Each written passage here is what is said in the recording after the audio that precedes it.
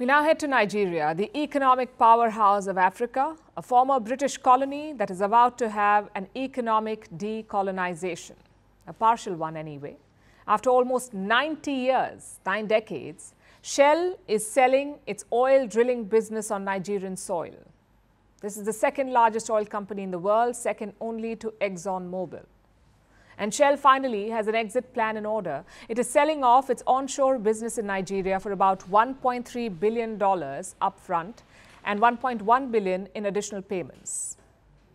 This deal is for a number of assets, including Shell's existing facilities and 18 oil mining leases. The reserves are big, estimated at about 458 million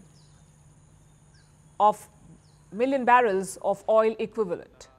458 million, which translates to a lot of money, way more than what Shell is selling it for. So why are they selling?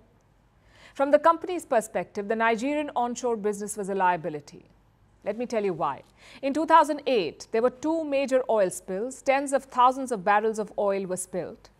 Locals sued Shell for millions of dollars. In 2015, the company paid the claimants $83 million. In 2021, it paid more than $110 million. The United Nations has asked Shell to clean up its mess. The process is likely to last 30 years and cost over $1 billion. Local environmental groups have also been after Shell with numerous lawsuits over the oil spills.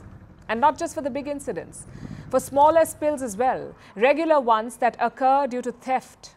People keep stealing oil from Shell's Nigerian operations. And this results in frequent, smaller oil spills, which Shell then has to clean up. The oil giant also faces sabotage attempts by locals who want the company to share its wealth and help make up for the damage it caused. So the problems seem unending.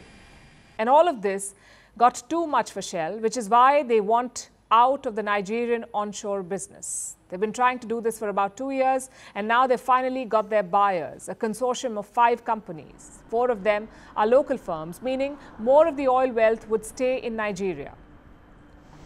But it's not exactly a steal for this consortium. These new owners will have to fix the mess that Shell is leaving behind. They will have to assume responsibility for the cleanup work while Shell gets to walk away. It will no longer drill on the Nigerian mainland or in shallow waters near the Niger River Delta.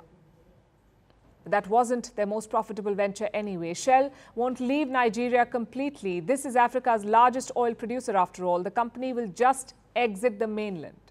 It will continue to operate in the deep sea, in the Gulf of Guinea.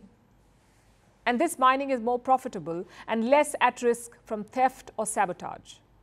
Shell also has other businesses in Nigeria. It has a gas supply firm, a solar power unit, and stakes in liquefied natural gas or LNG. So Shell's logo will still be seen in Nigeria after this, but with the sale of the onshore business, a major problem will be dealt with.